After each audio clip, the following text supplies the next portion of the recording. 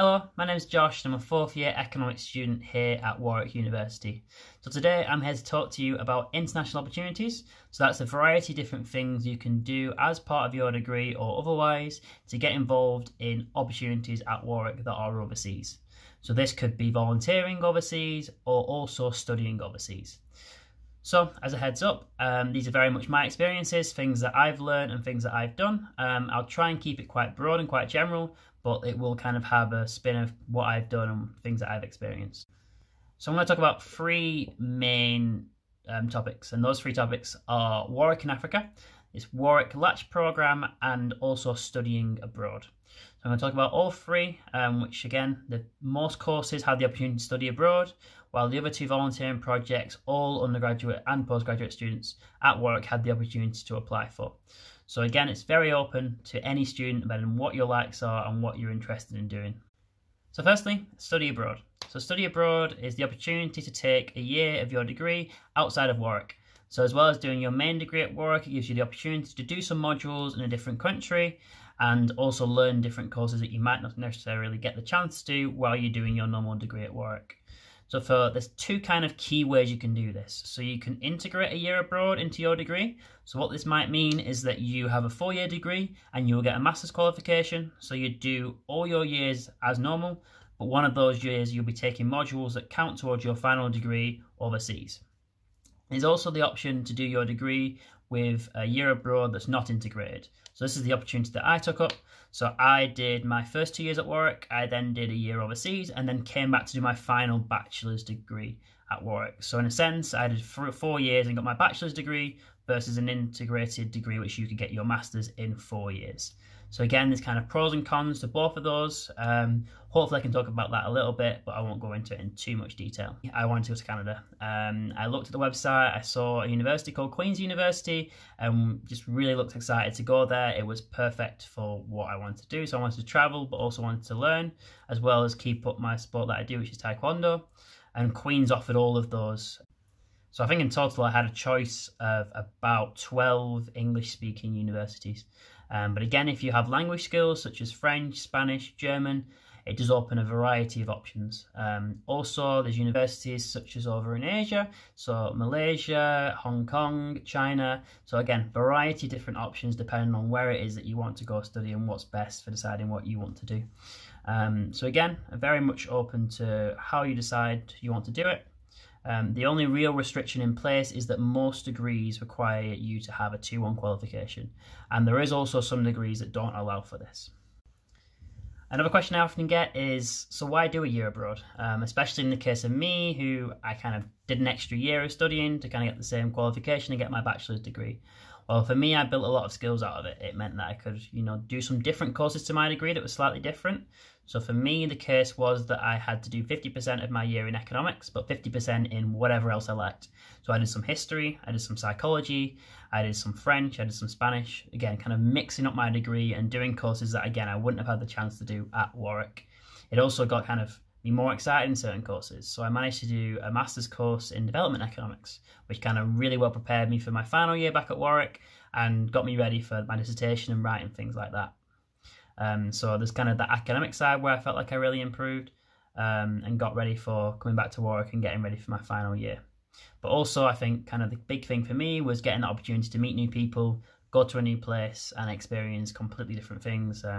Going to Canada, seeing the kind of Canadian snow was a big plus for me. So if doing a year abroad as part of your degree is something that you sound interested in, what you can do is that you often start looking into it in your second year. Some courses are different, some you will apply for before you start university, but for economics anyway, the way it worked for me was that I applied in my second year, about halfway through just before Christmas, applied for which university I wanted to go to, and then I kind of got allocated. I was lucky to get my first choice, some students got the second or third choice, and then you make an application to that university. So it's kind of a 2-stage process. First you get accepted by your department and then you send your application off to the foreign university.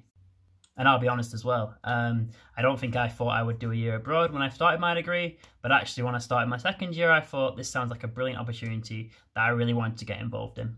So the second project I'm here to talk to you about is Warwick in Africa. So Warwick in Africa is a project that's open to all university degrees at Warwick, where you can go and teach maths and English to students in Tanzania, Ghana and South Africa. So it's a brilliant opportunity to try teaching if it's something that you're not sure of or want to do as a career. It also gives you that opportunity to build completely new skills and step right out of your comfort zone. I absolutely love this project. It was one of the highlights of my degree. So in my second year, what I decided is I applied and was lucky enough to get a place on the Morogoro team in Tanzania. So I went there for 6 weeks. I taught at one of the schools, a class ranging up to about 50 to 60 students. And we deliver lessons every day. So like I said, there was 50 to 60 students and you very much were on your own. You were at the front of this classroom. Your other volunteers were teaching other classes, in my case anyway, and you were very much left to teach. It was quite an eye-opening experience. It was quite daunting at first, but it was something that I kind of really got into, really enjoyed, and honestly, the memories I've got from it are absolutely incredible. So again, I'll put some pictures up and hopefully you'll be able to see them now. So in the school, I taught mathematics to students aged between 14 to 16. So what we did is we went through the syllabus that was the current plan with the current teacher, while the teacher covered one of the other lessons and classes. So in my case anyway, what happened was that the teachers, there weren't enough teachers for the school. So one group of classes didn't have a teacher at one period of the day. So it very much was the case that if I wasn't there, then the students wouldn't even have a teacher.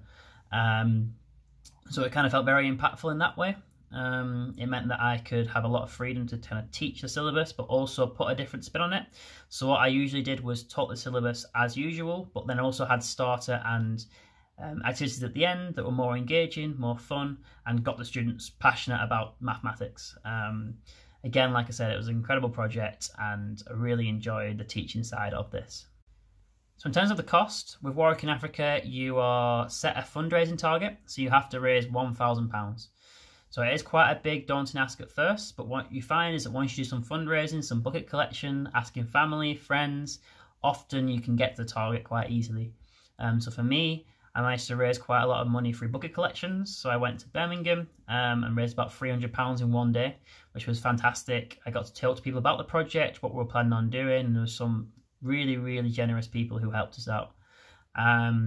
And again, you learn lots about fundraising, how to do it successfully, free Warwick in Africa, so you can learn about it, and then you can go out and hopefully raise the money. Like I said, I really would consider applying for Warwick in Africa and getting involved in it in any part of your degree. It's a really, really brilliant project that you should definitely consider. So the Warwick Latch programme is the last programme I'm going to talk to you about. It's a brilliant opportunity to go abroad as part of your degree and through different activities at Warwick. So the Warwick Latch programme is very similar to Warwick in Africa in certain ways, but also quite different. So Warwick Latch programme is based an hour south of New Delhi. So it's based on a farm, and what they do is they have a teacher training school. So they recruit sort of 17, 18-year-olds just out of the education system, and they train them to be a teacher.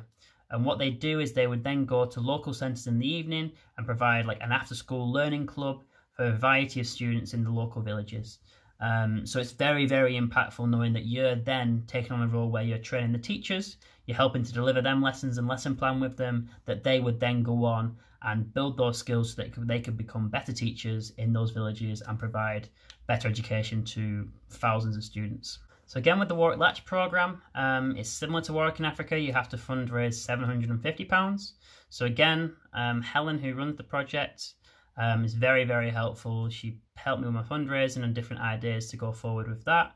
But what I'd also say is that, you know, you kind of learn to fundraise. And for me, what I did is that I did tutoring online, and through tutoring online, the money that I made from that helped pay towards the fundraising target as well. So it's very much you can also do and pay kind of through your own ways if you want to. So while I talked about these international opportunities, what I thought it was also worth mentioning was that Warwick is a really, really nice place to study at. It isn't a case that you need to do these international opportunities to try and escape. So if you're an international student, what I'd say is that there's some brilliant cities nearby. You're only an hour away from London. You could get the train down to Bristol as well quite easily, and you're very much in the middle of England so that you can get around and go see different places. You've also got Warwick Castle right on our doorstep, about a 45-minute journey away, which is perfect to go and see a bit of British history. As well, like I said, I love volunteering at Warwick, not just volunteering overseas. There's some brilliant projects ranging from teaching at local schools, one-to-one tutoring, helping students reading, helping refugees. So if you're interested in the volunteer side, I would definitely recommend getting involved in local volunteering projects too. So overall, I hope you found this video useful, kind of me talking about the international opportunities through study abroad, Warwick in Africa and the Warwick Latch programme. They're all fantastic things you can apply for at university, and I would really think about making the most of these. There's also other projects, and they also might be slightly different ones when you come to Warwick. So what I'd say is, do your research, find out about it, and don't be afraid to get stuck in straight away from your first year in everything there is to offer at Warwick.